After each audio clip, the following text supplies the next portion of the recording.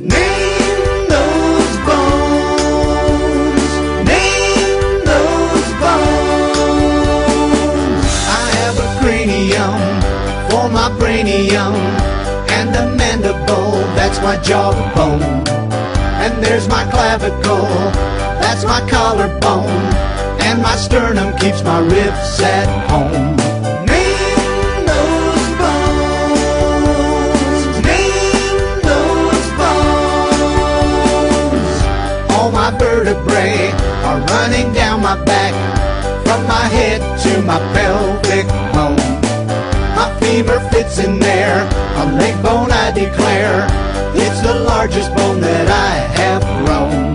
Name those bones. Name those bones. Patella fits in next, that's my kneecap, and below it are two more leg bones.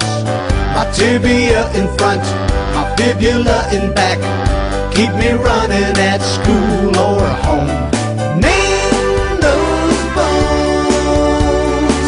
Name those bones. Now moving down my arm, let's start with humerus, followed by two more arm bones. There's an ulna and a radius. My ulna makes up my elbow bone.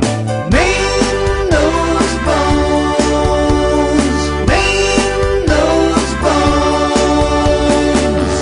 All my fingers, all my toes, they're called phalanges, everybody knows. And on my back you'll find two shoulder blades in line. We call them scapula every time.